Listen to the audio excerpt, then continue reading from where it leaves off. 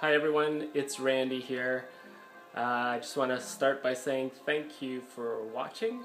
I hope you had a chance to watch the part 1 and part 2 of this video. Today I'm just basically going to show you the final painting, which I titled Chaotic Clarity, and it's done on a 36-inch by 48-inch canvas with acrylic paints. Once again, thank you so much for watching. I hope you like the painting.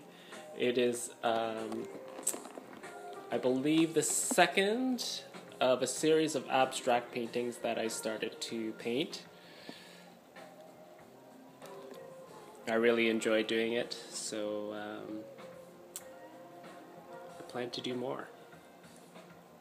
Thank you again. Cheers.